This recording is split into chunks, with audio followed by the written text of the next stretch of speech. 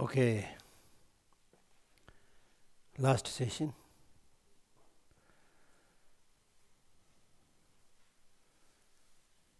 The time goes very quickly. That means you are happy. If the time is going very quickly, it means you are happy. It is said that for Buddha, one eon is one moment.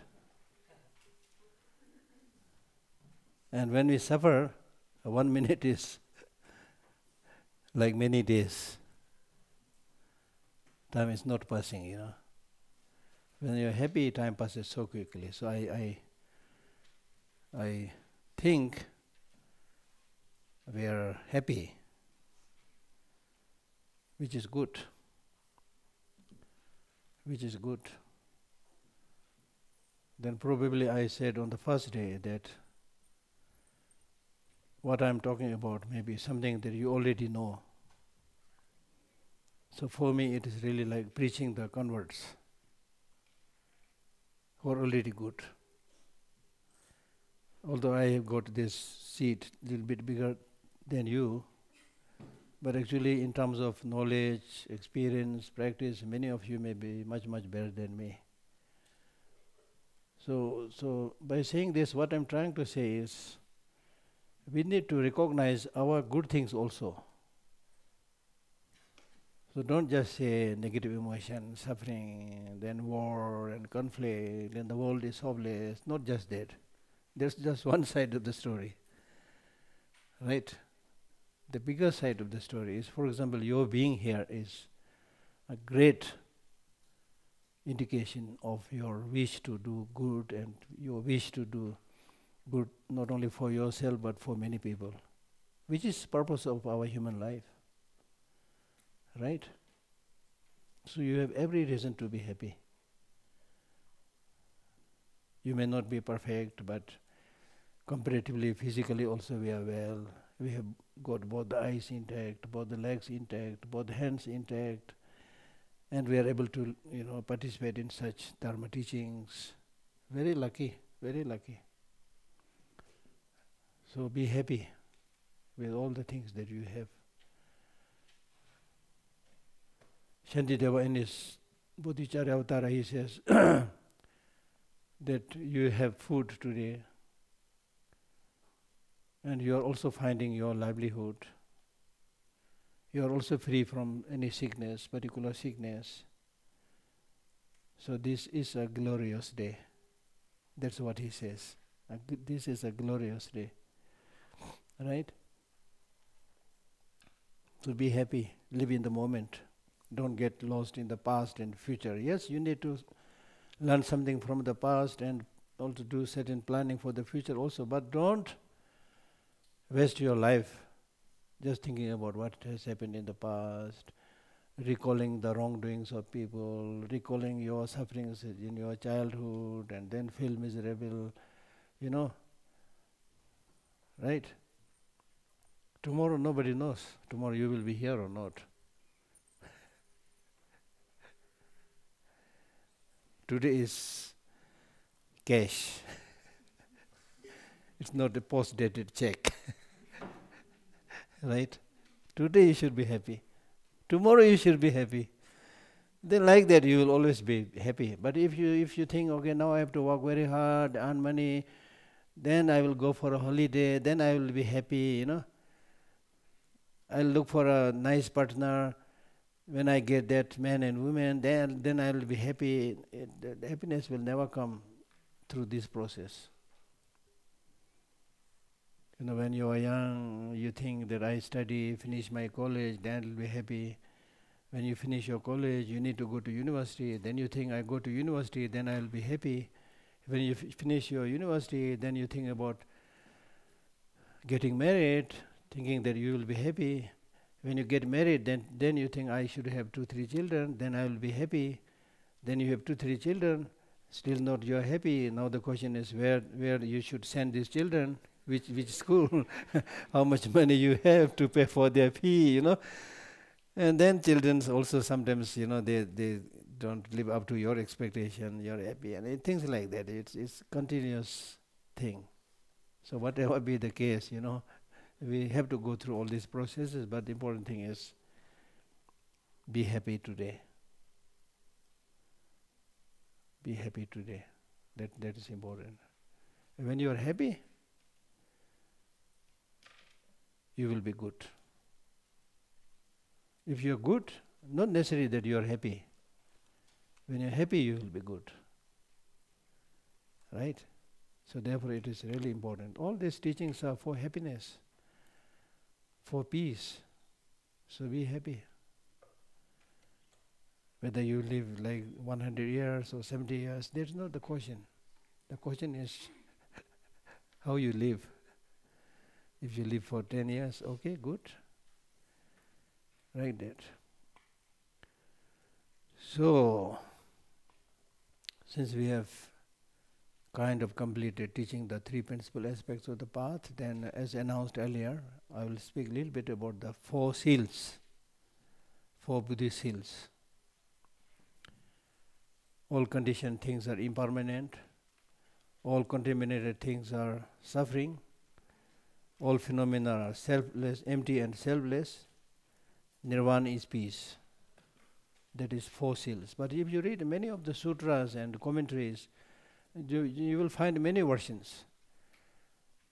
Sometimes they call it four seals, sometimes they call it three seals, sometimes they call it four summaries or three summaries. There are different, so many. But these four seals, the interesting, if you try to find a correlation of this teaching on the four seals and Buddha's teaching on the Four Noble Truth, as I mentioned earlier, Buddha taught the first teaching that the Buddha gave us on Four Noble Truth, right? And out of which the first teaching was truth of the suffering. And when he taught the truth of suffering, he explained it with four features, right? Impermanence, suffering, emptiness, selflessness. Four features he taught it. Right? Now, with regard to these four seals also, when Buddha was passing away, he was on his deathbed and giving his final teachings. So sometimes you should read the life history of the Buddha also. It's very important. There are many books telling a detailed the stories. Buddha is not a god, not a creator. He was also an ordinary human being like you and me. He also struggled and then gradually found the way, right? So in this connection, I just want to read a little bit about I forgot to bring my eyeglass.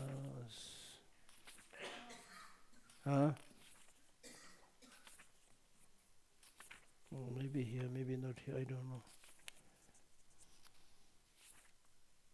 Yeah, a little bit is here. This is a statement from Swami Vivekananda. Swami Vivekananda is a really great person, Indian gentleman. I was very fond of him even when I was relatively young. I used to carry his small book and go around and read it. Very inspiring. So here he says, I want to read this. Buddhism is historically the most important religion. I'm not trying to prove it the most important religion, but just simply reading what he said. Buddhism is historically the most important religion because it was the most tremendous movement the world ever saw. The most gigantic spiritual wave ever to burst upon human society. There is no civilization on which its effect has not been felt in some way or the other. The followers of Buddha were most enthusiastic and very missionary in spirit. They were the first not to remain content with the limited sphere of their mother church. They traveled east and west, north and south. They went into Persia, Asia Minor, Russia, Poland, China, Korea, Japan, Burma, Siam, and beyond. And this missionary activities probably was not really trying to convert anybody. This you need to again understand properly, right? But even though your motivation is not to convert people, but it is your responsibility to share the wisdom, the nectar, the good news. And it's up to the people whether they want to listen to it or follow it or not. It's up to them, but it's very important. If you have genuine compassion and love to help sentient beings remove their suffering, then you need to go around and share it. And His Holiness did exactly that. He's been traveling tirelessly around the world, giving talks and teachings. Not to make him popular or famous or collect money, things like that. He got so many titles and requested from so many organizations, please be the chairman, please be this, be that. He did not do anything. And even when he got his Nobel Peace Prize, it's a lot of money. He did not give it with him and then do something which will make him popular. You can do all these things. He has the power. He didn't do it. He gave it to somebody to do something which is in harmony with this Nobel Peace Prize, right? So I have many, many stories to tell about what His Holiness is doing, right? So this should be understood in the right context. The civilization of India has died and revived several times. This is its peculiarity. At the time Buddha was born, India was in need of a great spiritual leader. There was a most powerful body of priests, the Brahmins. Understand that Swami Vivekananda, he is a Hindu. Okay, he's not against Hindu. So understand that also. There was a most powerful body of priests, the Brahmins. The Brahmins begin to arrogate powers and privileges to themselves. If a Brahmin killed a man, he would not be punished. So much respect. Right? Even the most wicked Brahmin must be worshipped. So that's why right in the beginning I was telling, monks also, there are so many different monks. You should, distinguish who is the right, who is the wrong. Teacher also so many things. That's what I was saying. So the wicked Brahmins or wicked monks being worshipped is wrong. We should not do this anymore now.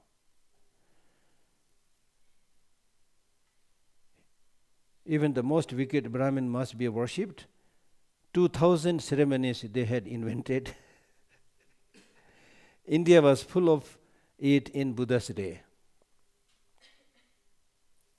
Now, if you talk about the forecast and all the systems, I don't want to get into that broil, but a lot of things are there. And the ceremonies were mostly for marriages and the king's enthronement and those things, not so much for the public. There is a gentleman called, I think, L.M. Joshi. Are you familiar? L.M. Joshi, who wrote a book in which he mentioned, I met his daughter some years back. Joshi, I think, passed a long time back. So in that book, he outlined four reasons why Buddhism disappeared from India. One reason was the Buddhist priests also followed the Brahmin way of participating in all the ceremonial activities so that they can, get closer to the king and the ruler and then the rich people, joining their marriage ceremony, things like that. That was one cause he highlighted. The other day somebody asked a question about the relevance of rituals also. Yes, ritual has its own benefit. If you go too much into the ceremony and ritual,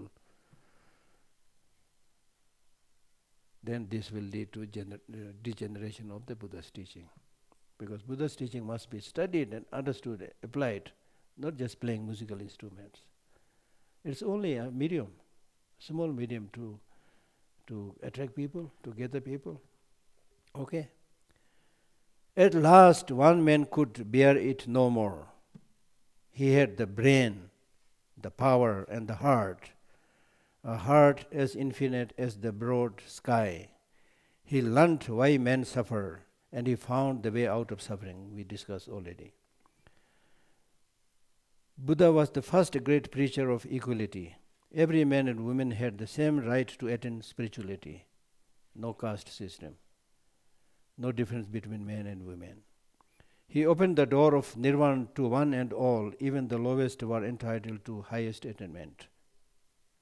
Because this is in terms of your achievement of enlightenment and so forth, this is nothing to do with, whether you're rich or not. It has to do with your mental power, and everybody has that mental power. His teaching was bold, even for India.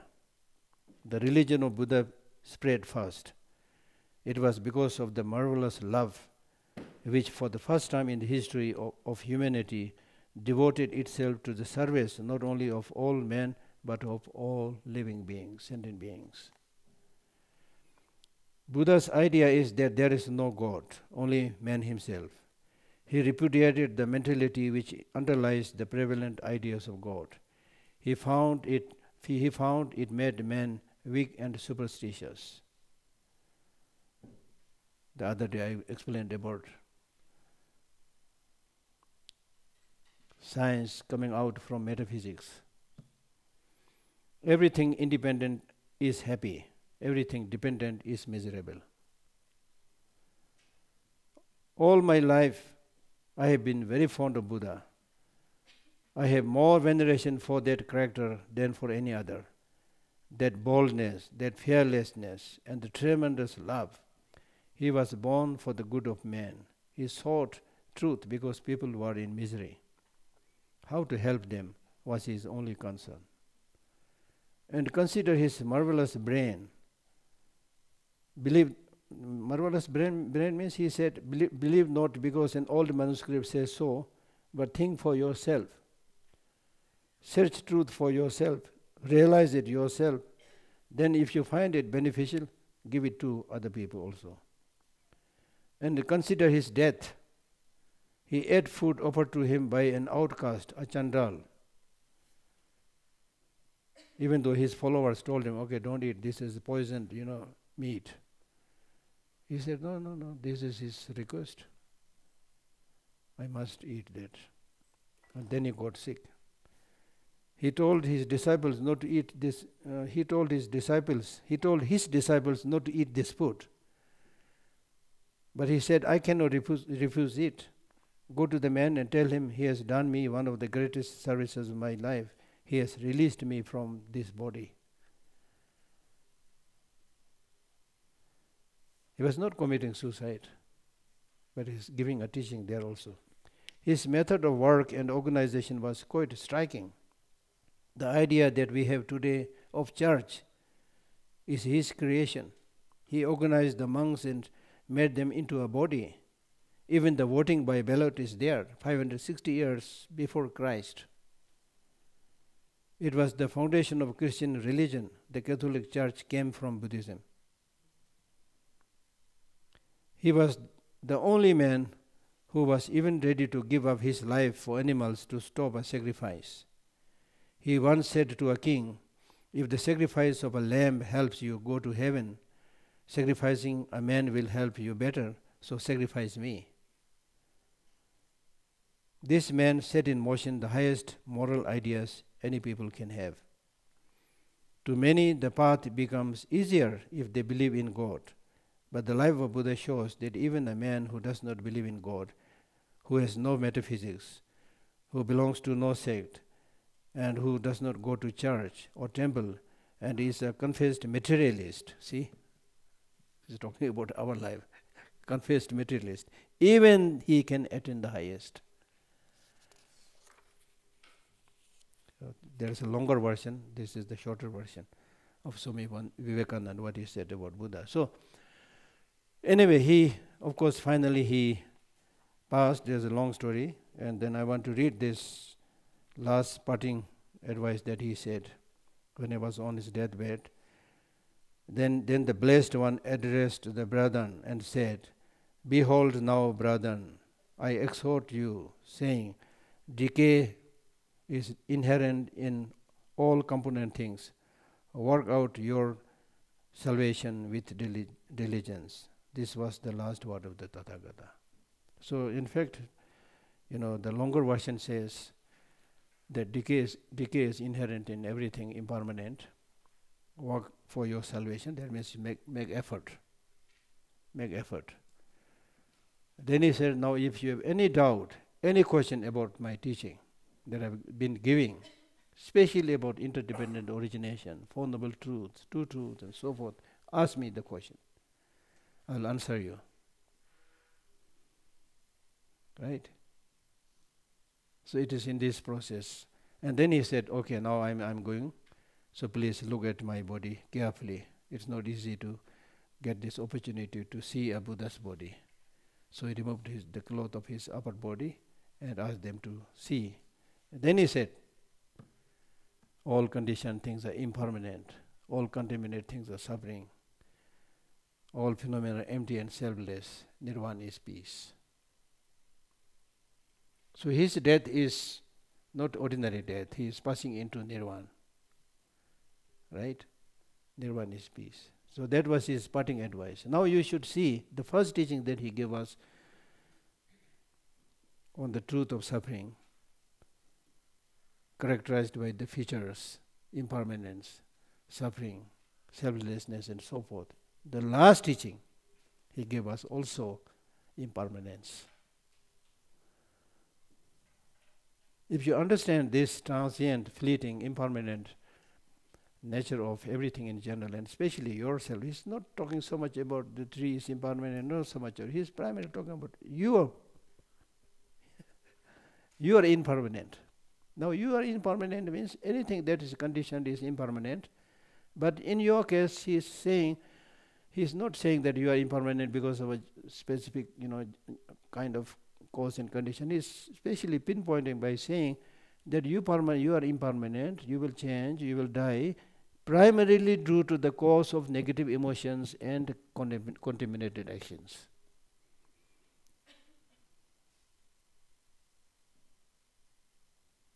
So once you understand that, the first line, all compounded or conditioned things are impermanent, then naturally you will know that in your case you are not only impermanent, but you also have this nature of suffering, because what made you change is due to negative emotions and contaminated actions. So it's because of this reason that you are impermanent, you are also subject to suffering. But if you look at this person that is impermanent, that is suffering, and then if you try to closely find out the real nature of this person, the nature of this person is such that this person is empty and selfless. Empty and selfless. Now, empty and selfless means that normally we tend to, as I briefly mentioned earlier, normally for ordinary people who never questions these things, they think that I and my body are separate. They don't question, but they think like that. It's an inborn way of thinking that I'm something independent from the body, permanent from the body, right? And unitary, just one person.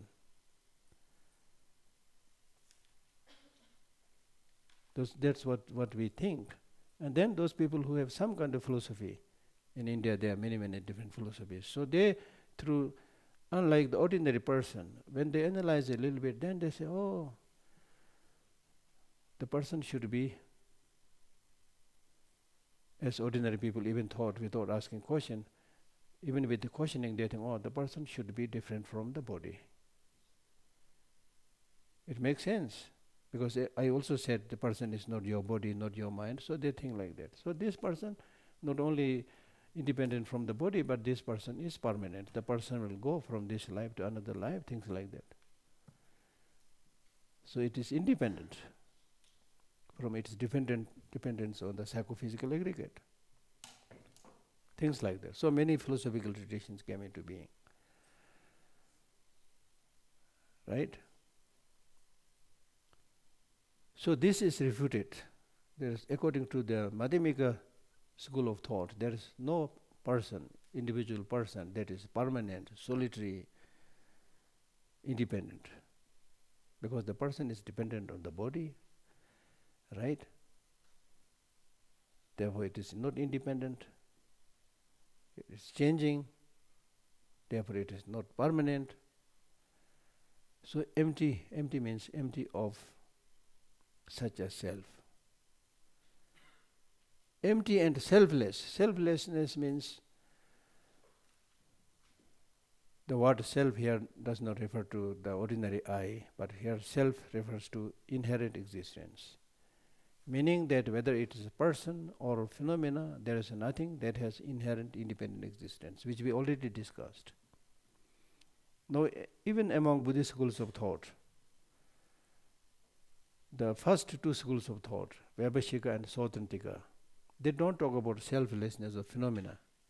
They talk only about selflessness of the person.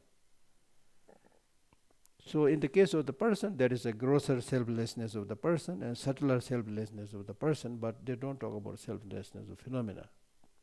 Then the mind-only school, the Chittamatra, also talk about selflessness of person and selflessness of phenomena, and then Madhyamikas, of course. So according to the mind-only school of thought, selflessness of person or phenomena means lack of substantial separateness of the subject and object. The subject which appears to you right now and the mind which perceives that object, they are substantially same. What you are seeing around is awakening of the imprint that is left on your mind. They are not there externally as you think. They appear to you because of activation of your imprint on your mind. So substantially they are same. That's what they say. But this is also refuted by the Prasangika Madhyamika school. Now according to the Prasangika Madhyamika school, whether it's a subject or object, I or phenomena, there's no phenomena which has inherent, independent, true existence. Right? Because everything is designated. Everything is designated. For example, to put a small example, for example, even if you have let us say your child who goes to the school, and the teacher has given some homework to do, and the child does that homework by himself, then he can say, I did it myself. But if he is helped by the parents and other elder people, then the child cannot say, I did it myself. So similarly, when things are dependent on causes and conditions and designations, we cannot say it exists by itself. It is dependent. Therefore, there is nothing that has inherent independent existence. So that is the meaning of all phenomena being empty and selfless. And once you understand this nature of emptiness and selflessness, then you will be able to act against that ignorance, which we already discussed. Now you are all scholars on this subject, right? Right? So then you are able to remove that misconception of reality, that there's nothing that has inherent independent existence, and then that counteracts against that misconception of seeing things as having independent inherent existence. Then that wisdom, understanding emptiness, becomes the counter force to completely eradicate ignorance. And once you completely remove ignorance and you see it, then you achieve nirvana. And once you achieve nirvana, there's no falling back. It's not like us. We are happy today, tomorrow not so happy, healthy today, tomorrow not so healthy. It's not like that. Then there is permanent happiness. Therefore, nirvana is peace. That's the meaning. It's your mental state of having removed negative emotions. Nirvana is peace. So these four are called four seals, meaning that if you or somebody who really follows Buddhist philosophy. There is a Buddhist conduct, there is a Buddhist behavior and conduct, there is a Buddhist philosophy. Now in terms of Buddhist behavior and conduct, if you take refuge to Buddha, Dharma and Sangha, then by conduct you are a Buddhist. If you don't do that, you can get some good messages and teachings from the Buddha, but you are not Buddhist still. So the demarcation to become Buddhist is whether you, not just saying I am Buddhist. Even among Tibetans, many who say Buddhist, they may not be, philosophically speaking, strictly speaking, they may not be Buddhist. Because a real Buddhist is somebody who takes Buddha, Dharma, and who takes refuge in Buddha, Dharma and Sangha. Wholeheartedly. Wholeheartedly means taking refuge. What does that mean? Taking refuge is not something peculiar to the Buddhist teaching. It is in the human nature. Long, long ago we lived in the cave. That means we are taking refuge in the cave. At 12 o'clock today, when you are hungry, you will take refuge in your lunch. And then after the teaching is over, if you want to go down, it suddenly rains, then you take refuge in umbrella. So this process of taking refuge in someone, when you are unable to solve this problem by yourself, it's in the human nature. You seek help, you take refuge in somebody. That's in the human nature.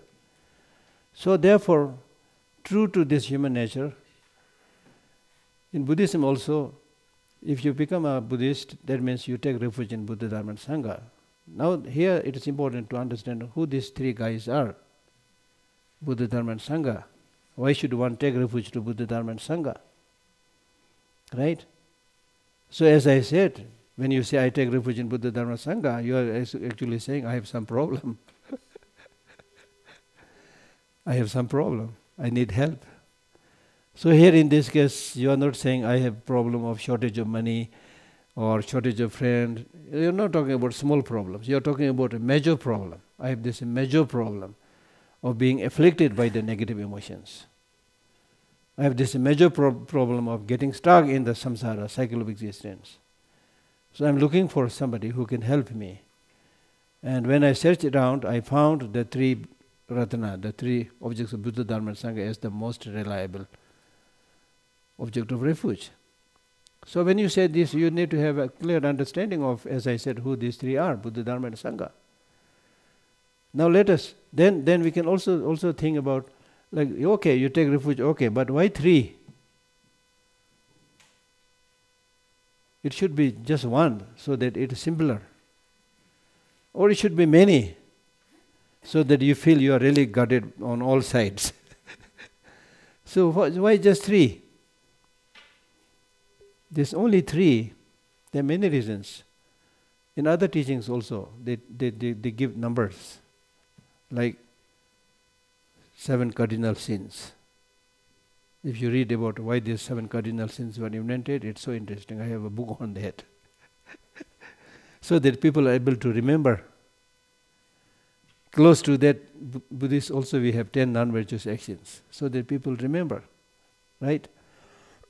So that may be one reason. But the main reason is, when you physically become sick, especially very ill, you need primarily 3 helpers. One is the doctor, the physician.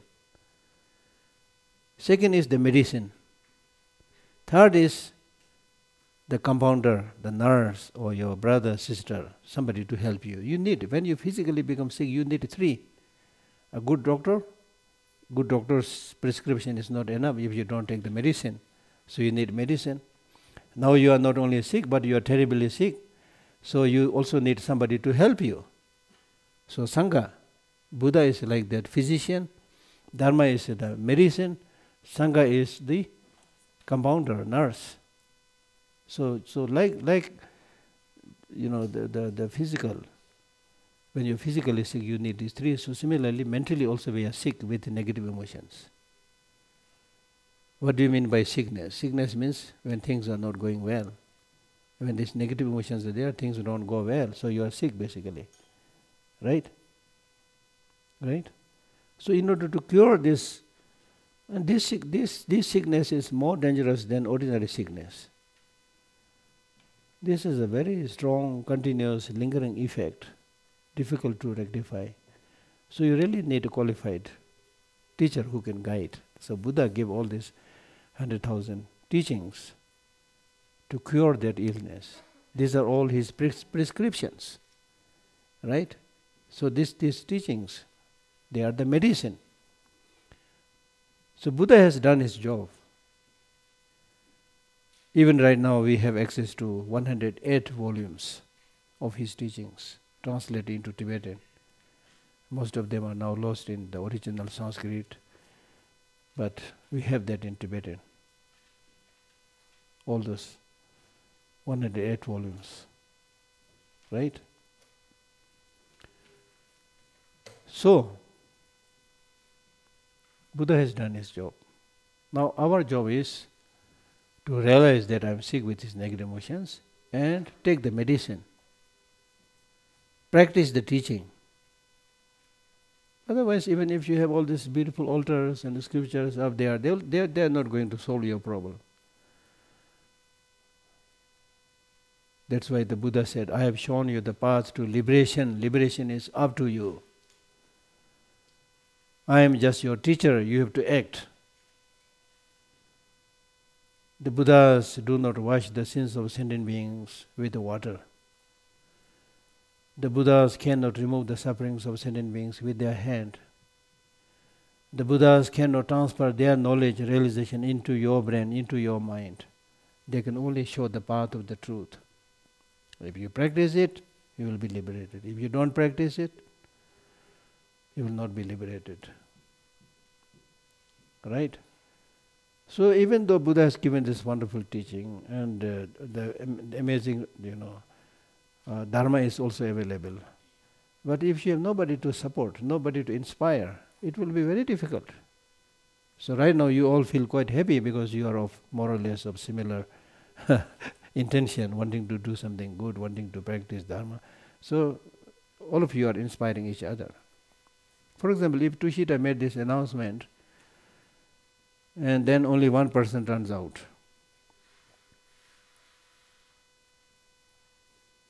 they will cancel the teaching. Right? Or if you go back to a place or a country where hardly anybody is talking about it, then it's more difficult for you. But if you are surrounded by many people who do this practice, then it is very easy to organize things and talk about it and study it. Right? So Sangha, community of good people is very, very important.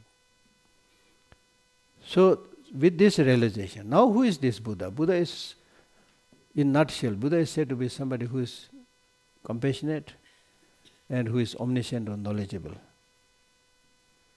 Knowledgeable means he can teach. Compassionate means he will not cheat you, deceive you, exploit you. He has no personal agenda. So he is a perfect teacher in that sense. And about his Dharma, the core principle of his Dharma is compassion again. As I said the other day, if you have one practice, you have all the practices. That one practice is compassion. Right? And Sangha. Sangha means those who are spiritually intended in doing good things. In Tibetan it is called Gendun. Sangha is translated as Gendun, somebody who is aspired, somebody who has this aspiration to do good things. That is called Sangha. Of course, the literal meaning is group, community. Right? One who is interested in the virtuous practices, that is called Sangha. So this is a Sangha. Sangha does not mean monks. Sometimes for the monks we call it Sangha. But Sangha means all of you who want to do good practice, that is Sangha. Coming together, that is Sangha. So these three are needed. So with this realization of the greatness of the Buddha, his teaching and so forth, then you decide, I want to become a Buddhist. Then you become a Buddhist. There's not a special ritual to be performed. Somebody is sprinkling water on you and then say, oh, now you are Buddhist. You can do that also, but that is not the real thing. The real way of becoming Buddhist is you first study, think for yourself. If you think this is good for you, do it. If you don't think this is good for you, don't do it. Nobody has been forced in doing that. So what I'm trying to say is, as His Holiness always says, don't get converted without thinking. For example, if you come from a very strong Christian community or Muslim community, things like that, you are surrounded by all these people, you see. So it may not be easy for you to become a black sheep among the society. It may not be easy, right? So therefore, think properly. We never encourage people becoming Buddhist. That is not our job. We are not interested in increasing the population. We are interested in making good people. Right? So it is up to you. But if you want to become Buddhist, then I'm telling you, this is the process. The door to become a Buddhist is taking refuge to Buddha, Dharma and Sangha. The door to become a Mahayanist is cultivation of bodhicitta. The door to undergo tantric practice is initiation, empowerment. There are 3 doors. If you want to enter those 3 doors, this is the process. That is what I'm saying. Okay? So therefore, this teaching on the 4 Noble Truths and teaching on the 4 Seals, these are really like the crux of the Buddha's teachings. That's what he taught in the beginning, that's what he taught on the last day. So pay more attention, read more. Now when you read more, even with true suffering, it has impermanence, it is suffering, it is selflessness. So understand all this clearly. And similarly with the other 4 other truths also. So take time and study in more detail. Luckily now there are many books in English also available. So in Hindi also there are quite a number of books. Not so much, but there are quite a number of books. And in other languages also there are books available now. In German or Russian, books are available. So read more and listen to more teachings. Right? That's the process. And the important thing is, just as it is not enough for us to eat 1 meal one day, we need to eat 3-4 times. So similarly for your spiritual upliftment also you need to practice 3, 4, 5, 6 times a day.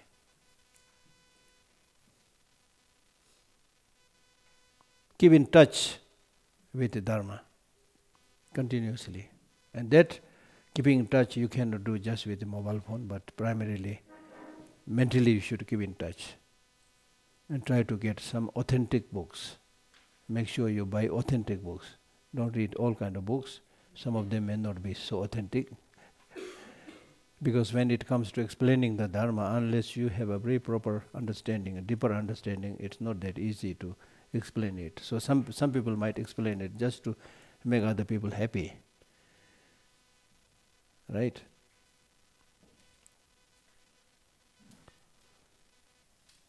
What should I say now? Yeah, that's all. Ask some questions. Yeah.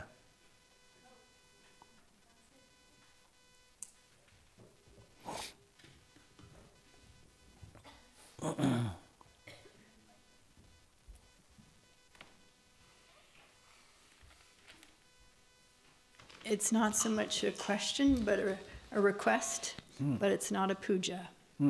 It's a long life prayer for Geshe Lhakdor, lives on Jordan. Born in the year of the fire monkey, in the shadow of precious snow mountain, you soared high above Mount Meru. In this way you reside within. To my precious Guru I bow down. Please live long and remain until samsara ends. Before your 6th year, in caves you recited many mantras and prayers, then risked everything in order to live a life of Dharma. You strove to make your precious birth a wish-granting gem. Without these actions, I would not be. To my precious Guru, I give thanks. Please live long and remain until samsara ends. In the land of Buddha's enlightenment, you obtained inconceivable knowledge and wisdom, giving all you have to help others. Just one of your teachings embodies all and awakens. To my precious Guru who humbles, please live long and remain until samsara ends. For 16 years you tended to the guardian of the land of snows, translated many books to expand Dharma's light, perfectly embodying Chenrezi's wishes without unwavering devotion, with unwavering devotion, patient with those whose faith is less. To my precious Guru who inspires, please live long and remain until samsara ends. Through your wondrous powers, every one of your words has great meaning. All of your actions ripple through time, producing innumerable benefit. You abide in emptiness, living life by means of dependent arising. I endeavor to become like you. To my precious Guru, who I always admire and respect, please live long and remain until samsara ends. Thank you.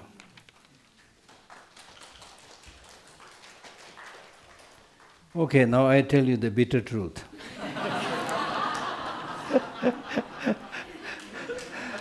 Number one, I highly appreciate your good thoughts, but I'm not somebody who has the choice to live and die whenever I want. Far from it, I have no realization, nothing. The only one thing that I also not somebody who has great knowledge, somebody who has a great practice, I must confess it before you. Okay? When I confess like that, many of you are going to desert me. So that's fine. Many of you are not going to listen to me again. That's fine. Okay, that's fine. So I don't want to cheat you, pretending that I have the capacity to live long, to help all sentient beings until the end of samsara and all those things. I don't have that capacity. But your wish is perfect. You can think positively like that. Right? And yes, I am trying my best to help a little bit to anybody, because that is how I was brought up, by studying Buddhism to help others. Here also I'm not good. I'm not saying I'm good, but at least I'm making the attempt. Then interestingly, although I don't have that knowledge, don't have that realization, don't have this practice, but when you share a little bit of the good things that you have, which you can all do, please share the good knowledges that you have to others. That's very important. So with this understanding, I'm sharing a little bit to others. And strangely, it seems many people getting benefit. I would say it's like strange coincidence or whatever. You never know. So we all have. This is not something peculiar, unique with me. We all have that capacity. You just need to count. How many people you benefited. You have all done this. This is great. For example, in my case, I translated for His Holiness for 16 years. Before that, yes, I was doing some translation, and some people were asking some questions here and there. I answered it a little bit based on my little knowledge, things like that. Then I translated for His Holiness. Many people know me. Then when I left his working in his office, when His Holiness asked me to become the director of the library, then I really said, "Hooray!" I mean, it is great to serve His Holiness, but at least I'm on my own now. So nobody will chase me, nobody will bother me, when I was translating for His Holiness, there were many people chasing me. Not because I'm charismatic or great teacher, something like that, but because they expect that the translator might know something about what His Holiness teaches. So they used to knock my door. My room was there, quite close to His Holiness' office. So I really said, "Hooray!" Now I of course go to the office. That's my job as a director, administrator of the library, 9 to 5 job. You see? Yeah. And then many people asked me, "Geshe, how is your job in the library? Is it difficult?" I said, "It's up to me. If I work hard, it may be difficult, it may be challenging. If I don't work, it's very easy." It's very easy. The building was there. The chair for the director was there. So you, with this title, you just sit there and sign some checks, It's really very, very, good job for me. And my room is like a few steps. So you can just see, 1 minute to the office. So I go 1 minute before.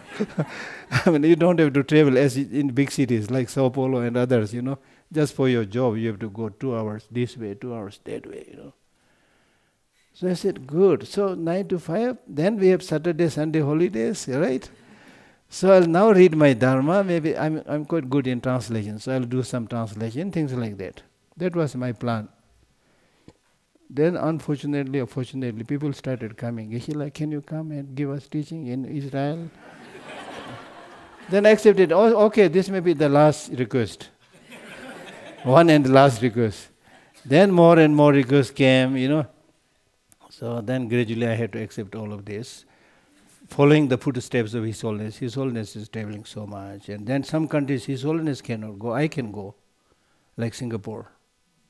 I can go. His Holiness cannot go.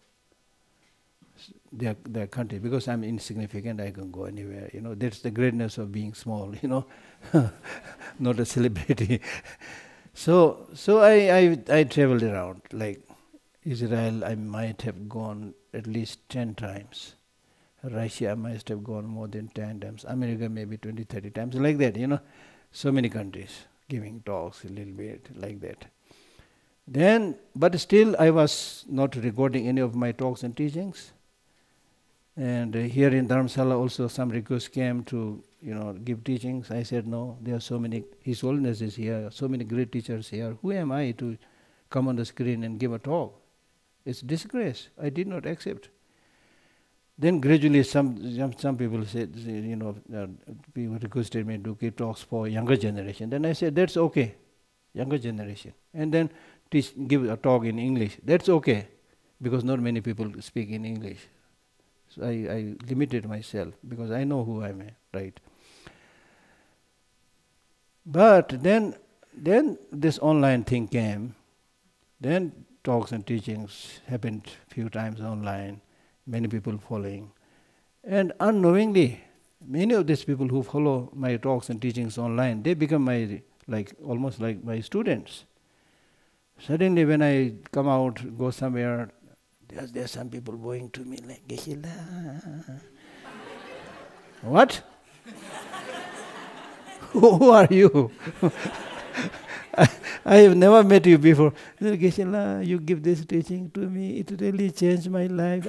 I'm not saying everybody is like that. There are few people like that, you see. Geshe La, you really changed my life. I had this problem, that problem. I listened to your talk. But my talk is basically the talk of the Buddha, of His Holiness, nothing invented by me, So it's their greatness, not me. But anyway, through me, they are getting benefit. Then I said, okay, if this is so, then maybe let us now keep some of my talks and teachings available. And then some of my Indian friends said, Geshe La, you are stupid. I have one Indian friend who almost said, Geshe La, you are stupid. You give all these talks and teachings. You don't even have a website? What do you mean? I'll pay for it. Let us, make your website, put your talks and teachings online, put your translations on things like that. I said, okay. I didn't do it. So now because many people are getting benefit, then, there is a Tibetan saying, if it is good for the wound, even if it is the dog's fate, it's okay, use it. So now I'm seriously thinking to come up with a website and put some of the talks and teachings. The library is already putting many of my talks and teachings online. So that is the story.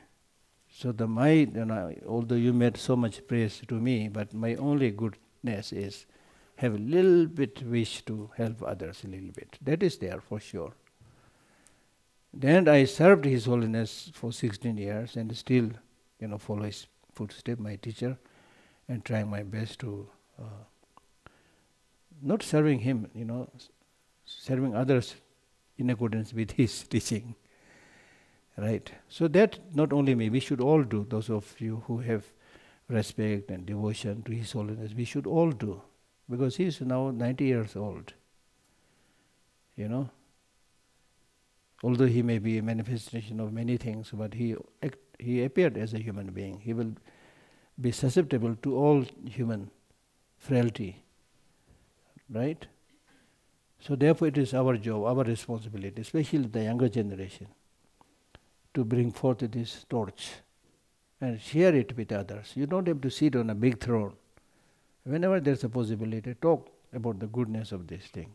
Especially those people who are interested. Those who are not interested, forget. Those who are interested, share it. And also, recommend some of the good books that you read. That is the way of, disseminating the teaching. There's one reason I read so many books. I mean, not, the whole book, but whenever I see some good books, I buy it and read a little bit. And then I tell people, okay, this is really good book, you read it. Right? That's the thing. So thank you for your support, encouraging me. Yeah. Okay, any other questions? Yeah.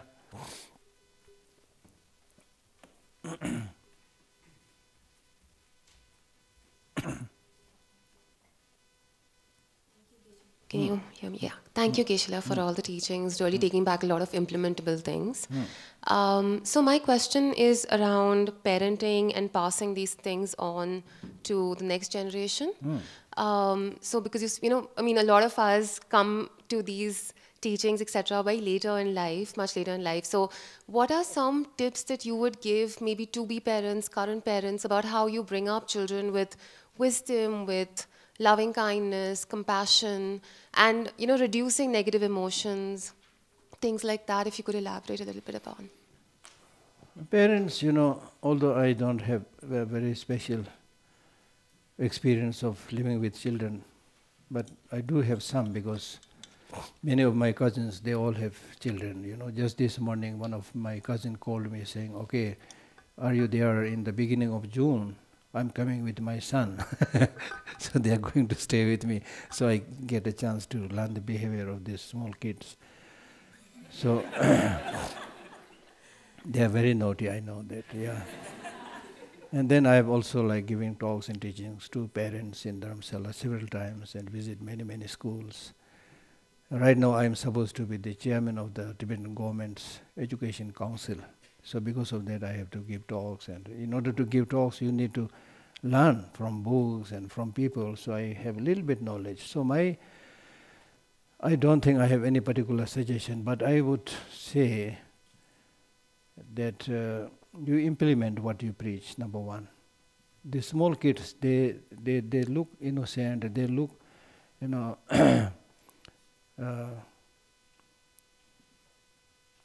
innocent and not grown up, but still they are very clever. They are basically watching you. They are not listening to what you are saying, not much. But they watch you. If you are compassionate, they will become compassionate. If you keep on, I have seen some parents who just give endless talks. Do this, as a chunkar, as a nigger, don't do like that, do like this. They are so much after the child, constantly bombarding them with instructions. Do this, don't do that. No, don't do that. For me, I think this is not good way. Give them their time. Give them their time. Right? And be a good example. And then also, when you say no, it should be no. This is also important, because I've seen in my own family, when I go to see them, they have many, many children. So I'm surrounded by children, So sometimes I see, these 4 or 5 little kids lying down, and in front of them there is one mobile, all of them watching them. And then I tell the parents, why the hell you give this mobile phone to these kids? Let them watch something on the television. Then they say, oh, if we don't give them mobile phone, they will cry. So what? Let them cry one time. If you say no means no, they understand it. They will never ask you again. If you, हम लोग हिंदी में बोलते हैं ना खिंचतान करता है ना हम लोग खिंचतान. You give little bit, then say no. You give little bit, then the children also know that I find my way. So वो नहीं करना चाहिए. When you are strict, be strict. No means no. They will understand it. So these are some of the small things that suddenly came up in my mind, which may or may not be useful. And then, of course, you know, it depends upon their age. You know, when they grow up, then they say. I think it is in the Chanakya Niti also. Chanakya Niti also. That when they are really small, then like parents, your children. Then when they are grown up, then like your friends. Then still grown up, then maybe you're equal. You know, like that. Okay, yeah. Yeah. Namaste, Geshe. I would like to share my gratitude for this teaching, and this is really a treasure from the darkness to the light. And I would like to apologize, first of all, that I'm going to touch this topic, but I have to. So life is not only about the loving kindness and compassion, it's also about the sorrow and the grief. Because how we can really experience true happiness without having experience of deep sufferings.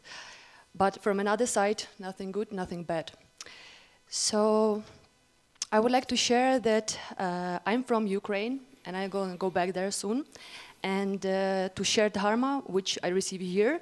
But my knowledge is very limited, but anyway, I will try to do my best. And unfortunately, a world forgot about this special operation for the salvation of the poor Ukrainian people. The news also shows nothing about it, because focus now in another important things which going in the world. But every day, at least hundreds of the drones try to destroy the peace of Ukraine, and some of them manage to hit the civilian houses and infrastructure. Every day we live under the fear that probably my house will be next. And Buddha teachings are great and definitely practical, but people in Ukraine are driven by negative emotions like hatred, fear, anger, a deep sorrow. Less of them interested to receive this wisdom. But if they will receive, definitely there is a big potential to enlightenment. Because now they know what the real suffering is. So there are a lot of women which lost their sons, fathers, brothers in the name of the freedom.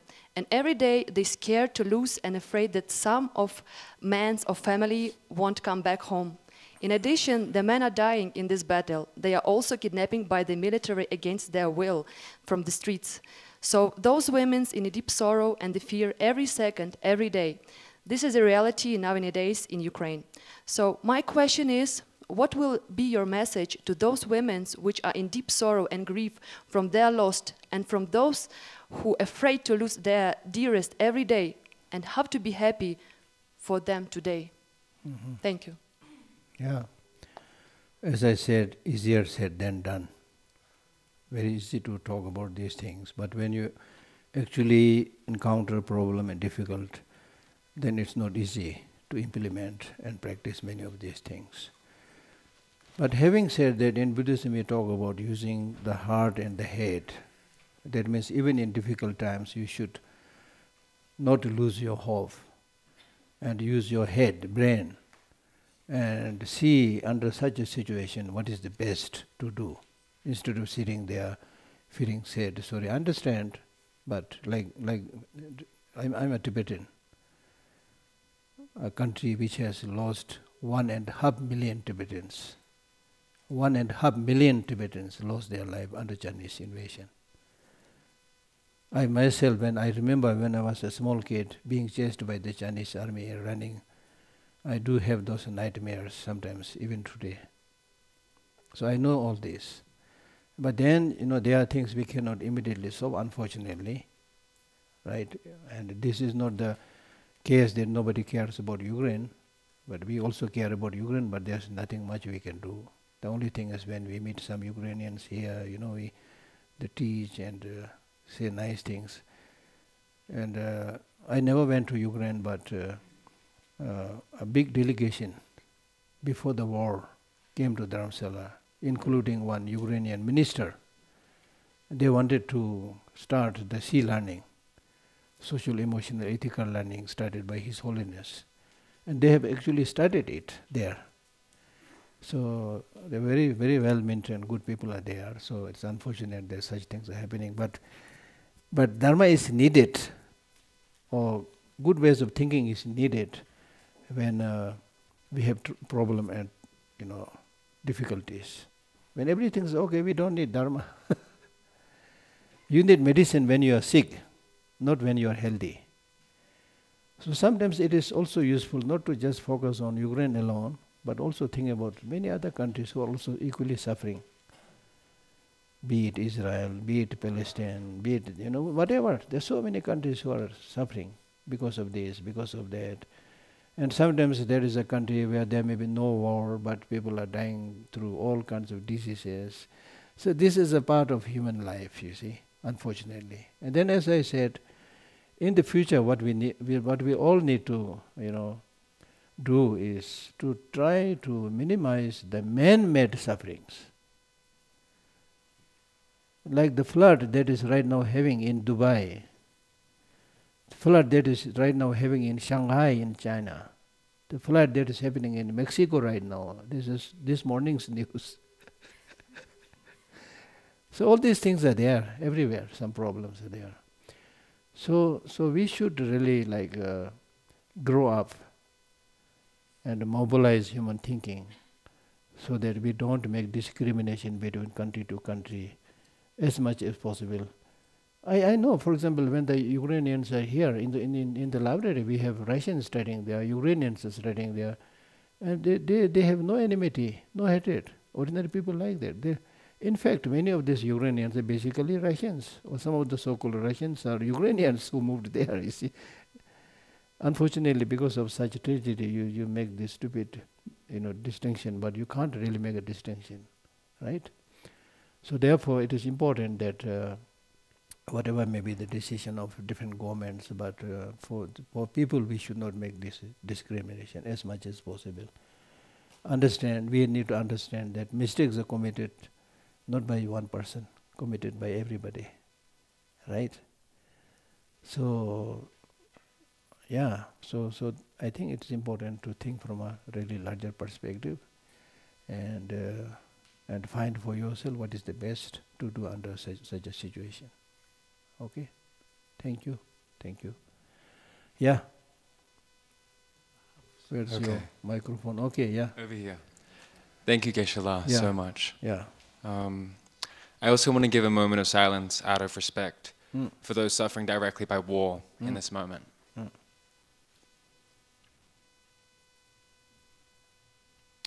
Okay. I wanted some further explanation on how we designate space. How we designate space? Yeah. We designate space by saying that space is the mere absence of obstruction. Mere absence of obstruction. Anything, absence of obstruction, that is, we call it a space. Okay? Yeah. Next question. Over the sun. Yeah.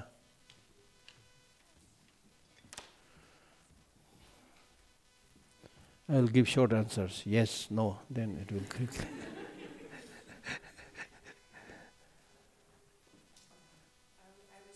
Say our grief and our sorrow is the one thing that unifies us. We all experience death. We all experience loss. Yes. It's a very human experience, and we can use this as fertile ground for transformation to bring us together. And that's the only way I see this. Very true. Yeah, as I said, suffering is introduction to happiness. And I give you the example of a group of people from different nationalities traveling in a small boat in a turbulent sea. People from different countries traveling together in a small boat in a turbulent sea when there is when they are facing the question of life and death. At that time, it doesn't make any sense to make discrimination between different countries. Right?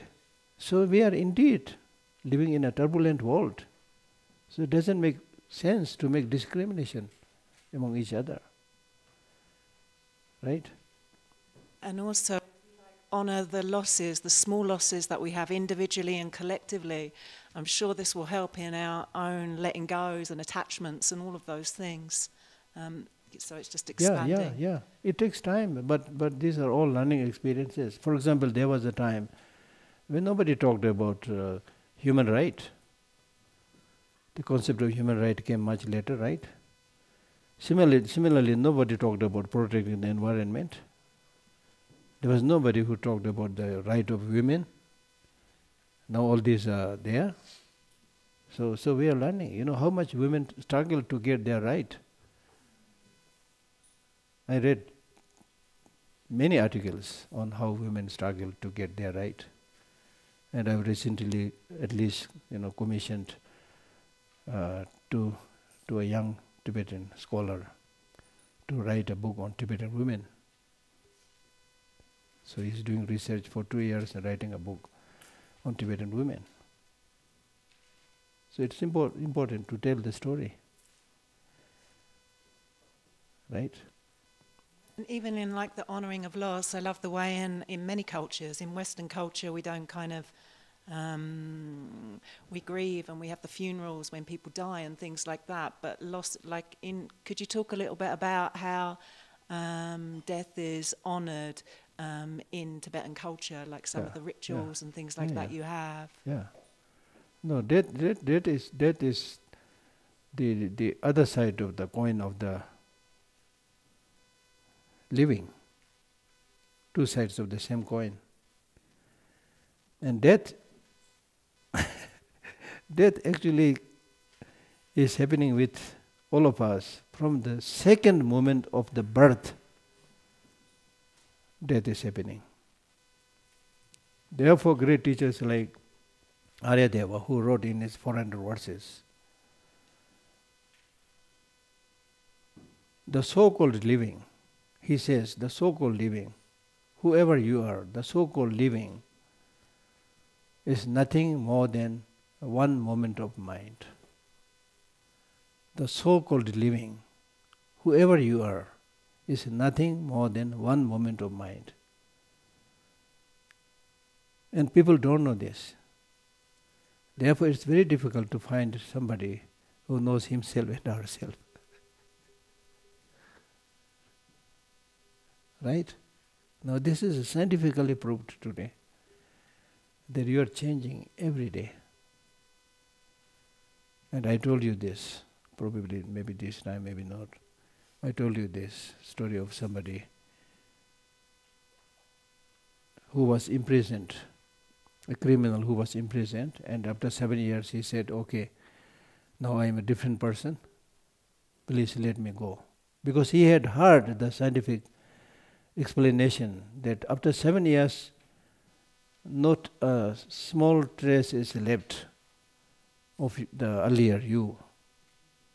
Complete change, that is what the science say. So therefore this gentleman, the criminal, must have heard about this. So after 7 years in prison he said, I am completely different person, let me go. So that's the advantage of So how would you explain that? Are you completely different person or same person? This is the question of continuity again comes here. Right? Yeah. So the important thing is understanding. Understanding. All kinds of suspicions, fears that we have in the world is, as I mentioned earlier, one, because of attachment. And I cited you these words from, again, Bodhisattva Way of Life, where Shantideva says, I have completely given up attachment to anything. Therefore, I have no fear to death. No fear, he says, no fear even to death. Forget about other fears. I have completely abandoned attachment. Therefore, I don't have fear even to death. Then if you read Heart Sutra, there is a line where it says, if you have these mental obscurations of negative emotion and so forth, then you have fear. And this line reads, similar, when your mind is free from those obscurations, there is no fear.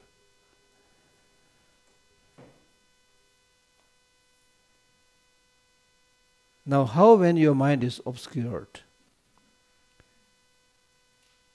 or when you have misconception, how do you develop fear? This is really there in the Madhyamika and other texts. When we talk about emptiness, there is a very good example there.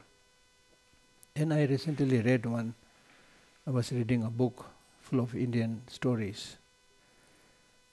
So this book actually tells the whole Indian story, which was briefly mentioned in the Buddhist texts. So this story says there was one Indian teacher who was teaching some of his disciples near the river. He would go to some gurukul, as we say it. The guru, the teacher, and some students, they sit outside and give some teachings. At the end of the teaching, the guru, asks one of his students, okay, take this book and put it on the table in my living room. The student goes and comes back frightened, saying, Guruji, I can't go there because there is a snake lying at the foot of your table. Then the Guru said, okay, now I give you a mantra. Recite this mantra, and then the snake will run away. Then put the book on the table. So he goes reciting the mantra, but still he sees the snake. So he said, mantra didn't work. Then the Guruji said, okay, take this lamp. Then we took the lamp and when approached the table, he found there is no snake but a coil of rope. This is such an amazing example. Mind-blasting example, I would say. Because you see, there is no snake at all, but because when you are not able to see the reality, you develop same fear as if there is a snake. So this is all created by misconception of reality. Such a powerful example. So that's why I was saying many of the sufferings that you experience, many of the fears that you develop are because of lack of knowledge. That's why wisdom has always been compared to a torch, to a light. When you put the light on, then you are able to see precisely who is there, what is there, where should I go, where I should not go. So you need to have this light of wisdom. Find things for yourself. Don't just follow what people say. Right? Okay? Next question. We have a question online. Yeah. Yesterday, when I was swimming in the river, I saved 5 flies from drowning. And at the same time, the thought occurred to me, did I deny food to the animals in the river? Since everything is connected, who am I to decide what is good and bad? I asked this question with the thinking about my volunteer work I'm doing for an NGO, what is supposed to support women living in rural West Nepal. I asked this question thinking about my volunteer work I'm doing for an NGO that is supposed to support women living in rural West Nepal. And here too, questions arise. Are we Westerners really bringing about an improvement in this region? How do I know what effect our actions will have, especially in long term? How do I know from a limited human mind perspective that my actions will have a pure positive effect for life on earth? Thank you. And this is the question of Ruti Ongefugt online. Thank you, Ruti. So this question reminded me another story. There was a very interesting encounter between a Tibetan woman and a monk. So the monk was invited in that room. So in Tibet, in ancient times, and not only in Tibet, others also, because of cold climate, people don't wash very often and things like that. So your hair is infested with lice, right? Don't sneer. We all used to be like that one time. Anyway. So this elderly woman picks one lice and asks the monk, please throw it somewhere where it will not die. The monk, of course, had studied some Buddhist philosophy and logic. Then he said, my dear mother, if there's a place where we can throw, where nobody dies, first throw me there. So this is my answer. You know, it's good, really, you saved those bugs from the water, swimming pool. But so where are you going to put it? Don't just throw it, then it's dangerous.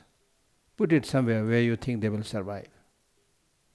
It happens with all of us, and I do this almost every day. I see some bugs there, then I make sure that it goes into a green grass or something like that, you know.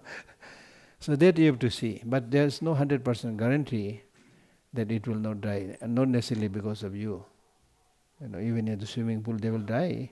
If you don't take that out, somebody will come and clean it, you know, and flush it through the drainage, you know. And then also helping others. As I mentioned earlier, if you're completely enlightened, then you know what people need today, what people need in the long run. But we are not Buddha. But still we can use our human brain, whether this is helpful or not helpful. It is important to see. It's not enough that you want to help. See whether it's really helpful or not. Use your brain. And the most important thing is have correct motivation. Some people, in the name of helping others, actually helping themselves. I know those kind of people also. They say, I'm here to volunteer to help, but actually they are seeking job. There are such people also. I've met some people like that also. So it should not be like wrong motivation. Right? Okay? Yeah.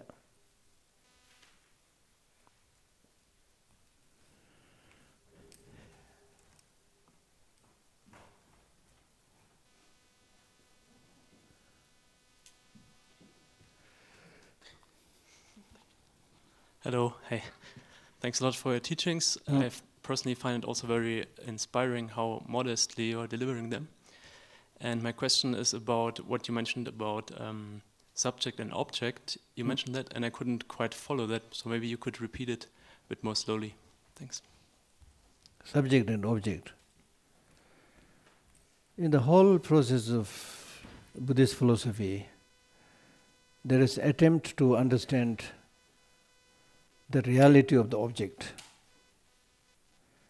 There is also an attempt to understand the subjective mind. Then, and on the third category, there is attempt to see how the mind, perceives the object. And then there's a fourth area where it uses reason,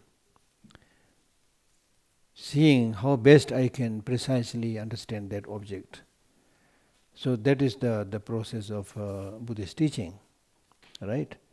So when we say subject and object, the object is called object because it is perceived by some subjective mind. From that point of view, that subjective mind is also object because it is perceived by some other mind.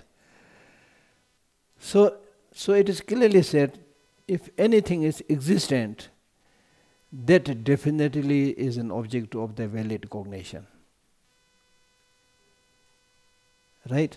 So there is, on the one hand, we may make some distinction, but on the more subtle level, we can't make distinction between subject and object because there's nothing that is not, perceived by a subjective mind. So anything that is perceived by a subjective mind, that is called object of knowledge. Okay? Yes. a question. I just have an offering. Some of us here wrote something for you in a postcard, so can I just come and offer that? Thank you. Yes, I will cherish it. And I hope it will not boost my ego.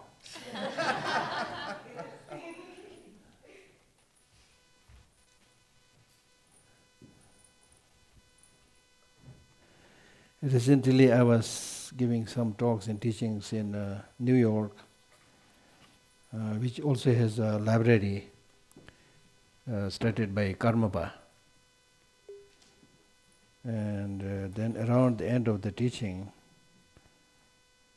His Holiness Karmapa sent me a very beautiful poetic composition supporting and praising my activities.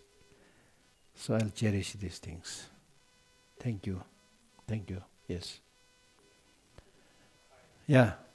Can you tell us something about the vibrational shift of consciousness? Vibrational shift of consciousness. Consciousness is, I don't know, vibrational shift of consciousness.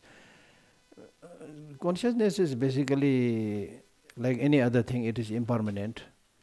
It is shifting and changing all the time. The moment it sees one object, then the next moment it sees another object. It is moving all the time. And it is this shifting is happening because of whether you use the word vibration or not. It is that shifting is taking place because of certain factors, causes and conditions. You can call it vibration or whatever. Because of the circumstances, situations, energies around, vibrations around, causes and factors around, the mind keeps on changing. So therefore, for a good Buddhist practitioner, no matter how vibrational or disturbing the environment, he should make sure that the mind does not get disturbed. Right? So therefore, Tsongkhapa, the one who wrote these three principal aspects of the path, he said, through your practice of one-pointed meditation and analytical meditation, gradually you should reach a stage where when you ask the mind to stay on one object, it will say, yes sir, I will stay there. And it will stay there like a mountain. That is the state of achieving one point in concentration. So no vibration, no disturbance can disturb you. When you place it, stay there like a mountain. When you ask the mountain, don't stay there like a stupid mountain. Go around, help others, develop love, compassion. It says, yes sir. So the point is the mind becomes very obedient and serviceable. You have control over your mind. If you say sit down, it will stay still. If you say go around to help, it will go. Right? Okay?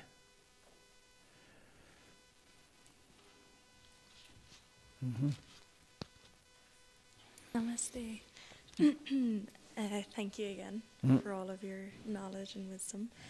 I have a question based on domesticating animals. I grew up working with animals and training horses more specifically, and have since moved away from a competitive career as I started to see a lot of people mistreat animals in terms of trying to gain further in their competition and maybe not treating them with the best respect. But I still work with animals, and I try and share more education on kinder trainings and animal well-being.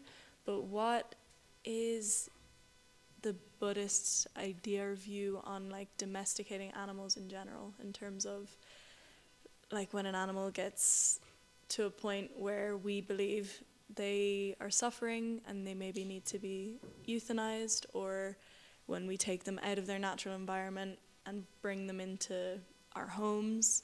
And what is your view on that? Again, it depends upon your motivation. Because some people, they give animals, birds, etc., so that they can show it around to people. They can make a display of it. Some people, right? Like for example, you have this, you keep fish in a glass. It looks beautiful, right? So this is just another display piece. So I don't think this is a good thing, taking them from their natural water and putting it in a box with limited water. And so this is one example. So similarly with other pets also. So again, you have to check your motivation. If your motivation is really not for make a display of it and not to make money from it or whatever, not for personal benefit, but simply to help these suffering sentient beings, then I think it is good, generally speaking. But then, there are others who don't feel comfortable when somebody is keeping like hundreds of dogs in the next, yard. So, I don't know, you need to think about that also a little bit. Yeah, I don't know. You should judge the situation. So whatever you do it so that you really have this motivation to help and nothing else. Right? Similarly, treating beggars.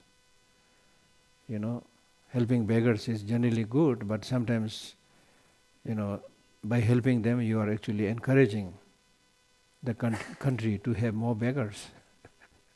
There are many people who don't like to work and get free food, free clothing, If you get free food, free clothing, why should you work? Right? So you need to, I can't really say this is the solution. You need to judge the situation properly. Yeah. Okay. Here.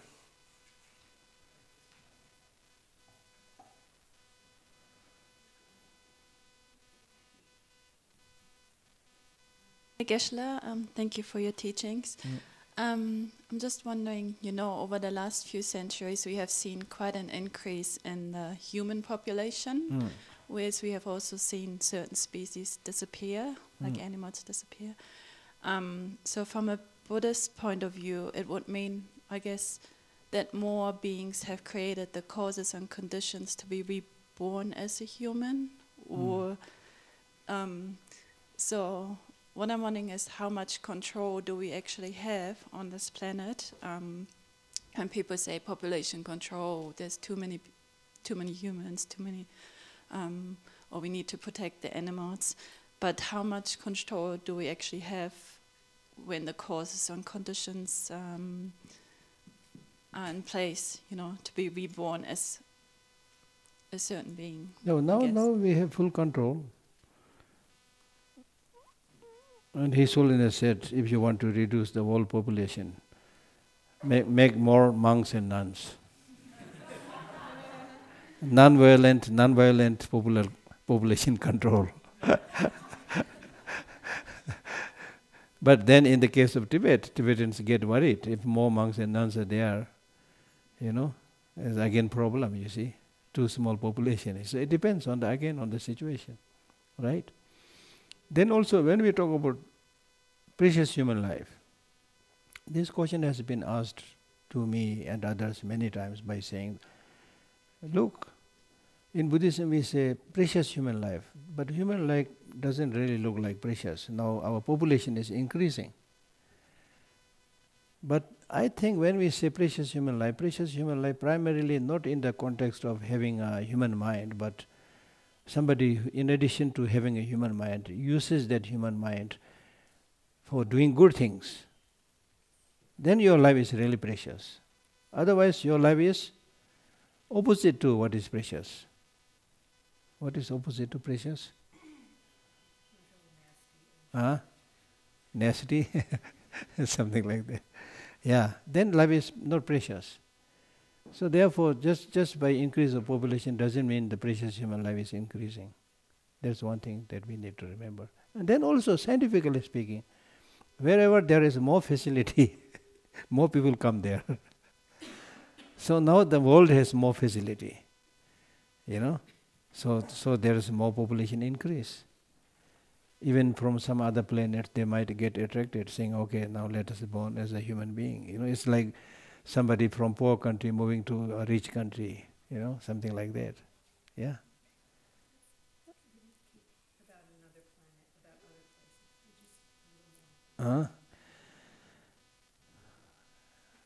Yeah, so like, I mean, there may be in other planet, people who are in sentient beings, other planet may also be coming here.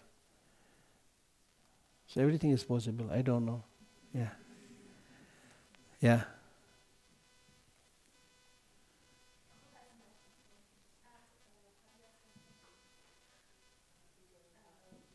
From last 3 days. Yeah. Ask quickly.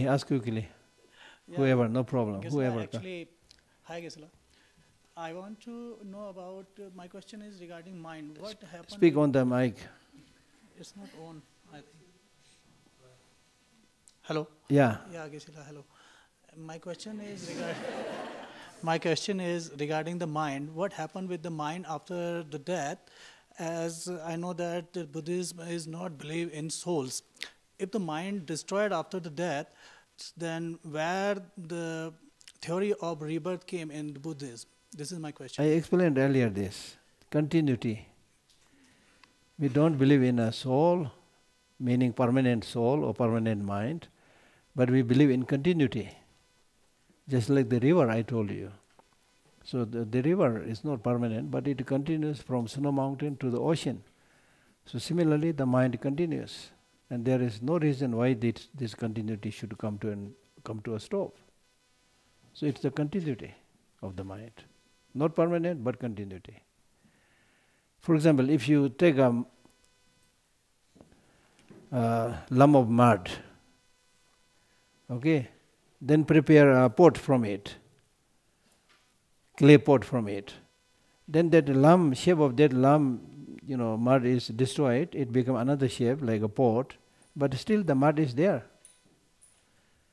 Then later you dismantle the pot. Again the shape of the pot is gone, but still the mud is there. So that way it continues. So I think both the Madhyamikas and scientists, when they talk about law of conservation of energy, nothing is lost. They only change the shape and things like that, but nothing is lost. Yeah. Okay.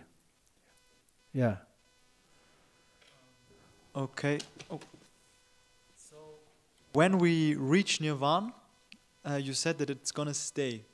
So will it also hold on for several like until the end of our lifetimes? Yeah. I mean, in a way that when we get reborn as a baby, is then the baby enlightened? And then also, is there someone who is enlightened currently and is giving teachings? There are many. Most of us are not enlightened. And once you have achieved Nirvana, then that is permanent happiness, I said. Right? Then there is no falling back into the samsara. Whether you are in the form of a baby or old man, whatever form you are, but your mind is pure, you have removed all the negative emotions. So that is permanent happiness. But we don't call it, as I said, when we talk about Nirvana,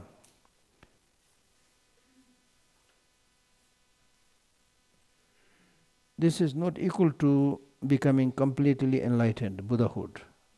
Okay, you may be somebody who achieved Nirvana, but you are still not Buddha. So that's different. Okay. Yeah. Hi, Geshe. Thank you so much for your teachings. They have been very insightful and inspiring. I'm sure everybody here is ready to go home and try and implement the teachings and their readings into their lives. A lot of things I've learned here have made my life philosophy a lot clearer, and a lot more has just been confirming what I already knew, but have been struggling for years to implement. In here, things are easy. Most of us think similarly, and there are little distractions to help us reflect and stay on the path of Dharma. The thing is, when I eventually go home, I'm sure a lot of people will feel the same. I'm faced by a world and a society where bodhicitta is somebody who's entrepreneurial, beaten the system, and made a lot of money. And the path to enlightenment is how many beers you can down in half an hour. And these habits are encouraged by our elders. I know my dad was proud when I got drunk for the first time. Our Buddha is celebrities, influencers, Pop stars who sing about sex, drugs, and attachment are put on literal pedestals with massive speakers blasting bass to worshipping fans, resonating the same energies that chanting or omming does. We followed the path to liberation, except it's sexual liberation, and the meditation practice to get you there is casual objectifying sex. But if that doesn't work, you can always reach nirvana by the countless different substances you can get. Our karma overlords are just people in suits overtaken by greed, who love that we suffer because people who suffer are easier to sell to. We are at a point now where they have access to all our information, and the human condition has been studied for so long they can make products instantly addictive and guaranteed to sell.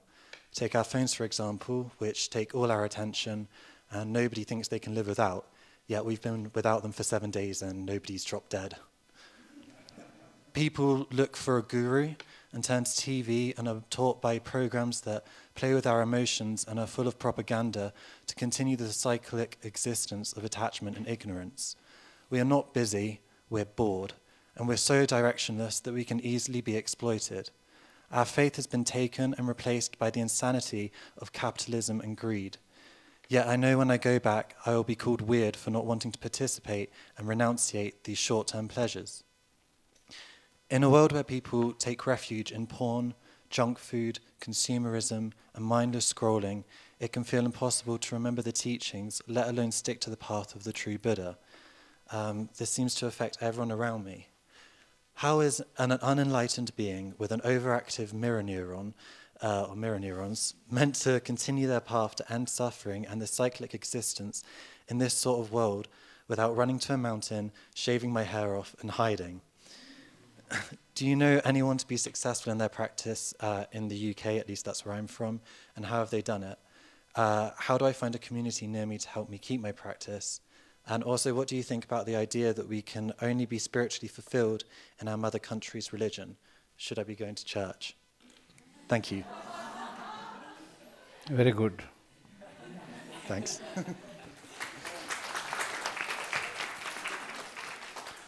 The Buddha said, don't do anything that is negative. Do everything that is positive. Completely transform your mind. This is my teaching. Okay, I think this answers many of your observations. Because not to do bad things, do good things, you need to control your mind. That's the point. When you have control over your mind, your becoming a celebrity is not the problem. The problem is how are you going to use your celebrity title, name, wrong way or right way. If you use it the right way, then you are on a very high pedestal, privileged position. You are the singer, pop singer or whatever, You can use it, you can influence many people. But if you use it in the wrong way, you can destroy the life of many people just for your name and money and things like that. Right? Then with this mirror neuron also, it is clearly acknowledged in Buddhism that we behave, we copy each other, we are like monkeys, But that doesn't mean that you can't change. That doesn't mean you continue to do the same thing, saying that, okay, my brain is like that. No. Now scientists are even saying that you can change your brain. The other day I spoke about the neuroplasticity.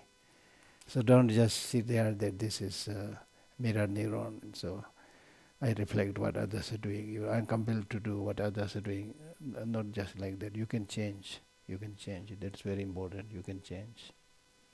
Right? So the most important thing is, what is good for us? Temporarily, long term, for me, for others, for the world. Look at that. Then do all those things which is good and don't do those things which is bad, as I already mentioned. So you put it very nicely. Thank you. Yeah.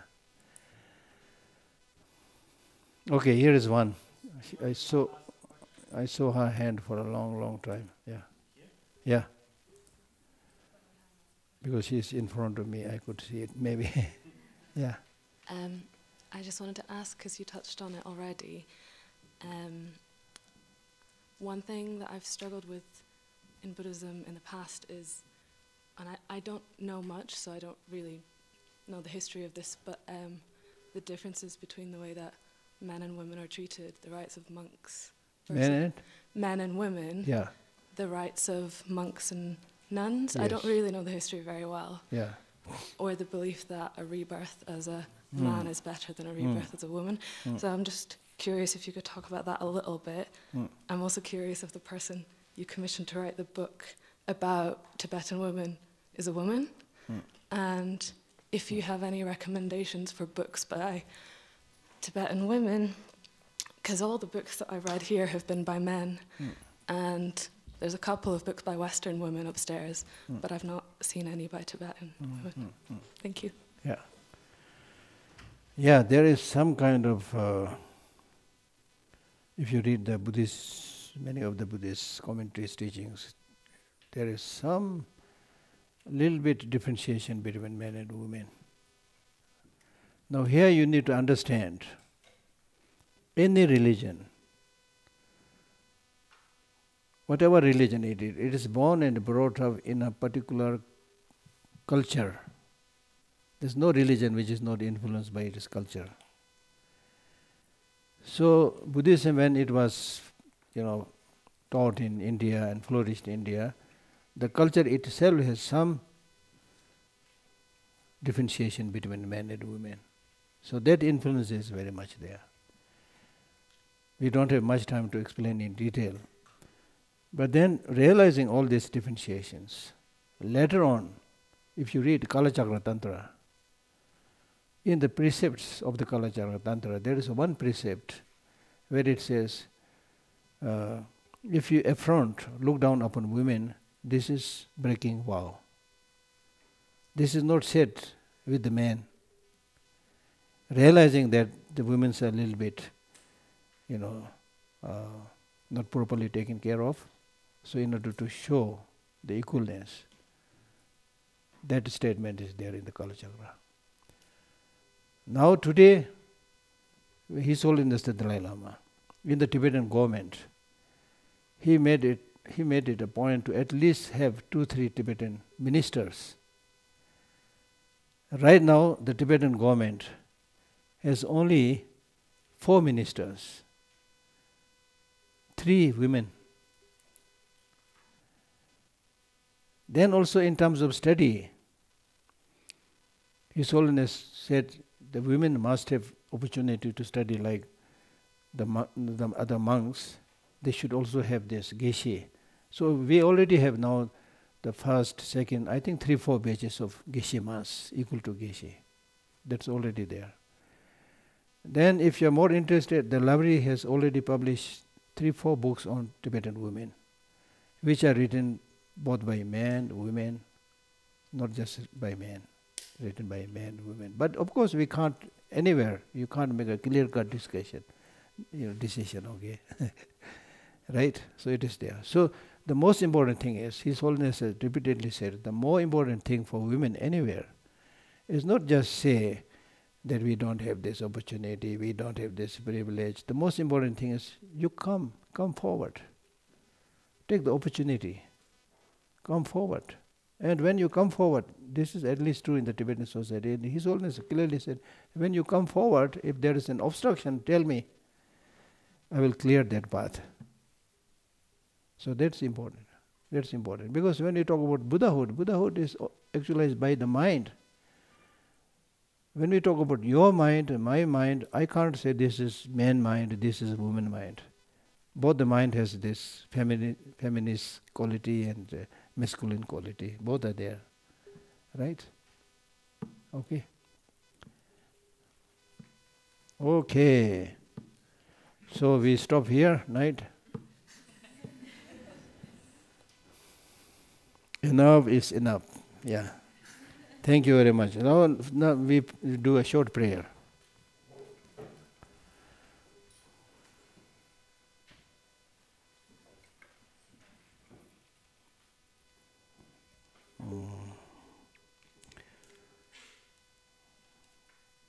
May those who have fear be fearless. May those under bondage be liberated.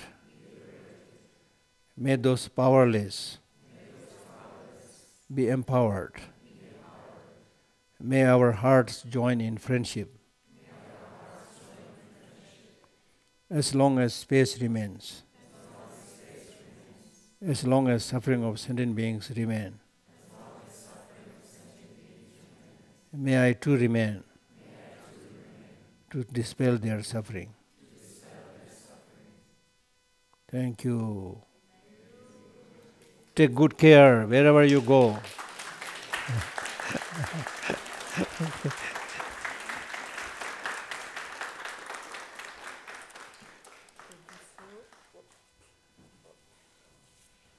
Thank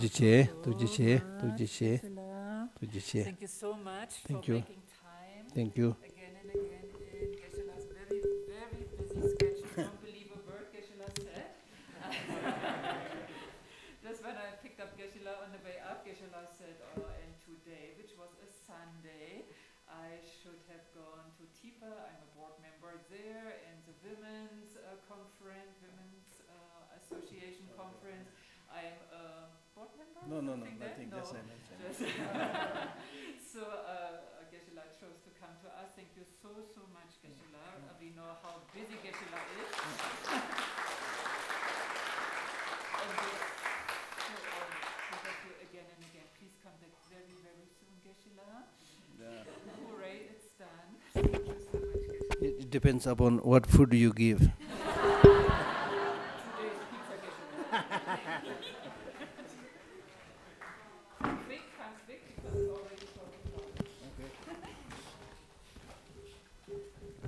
Yeah, just put the other on yourself. And I wanted to thank so much also Geshe Lhakdor, if I may.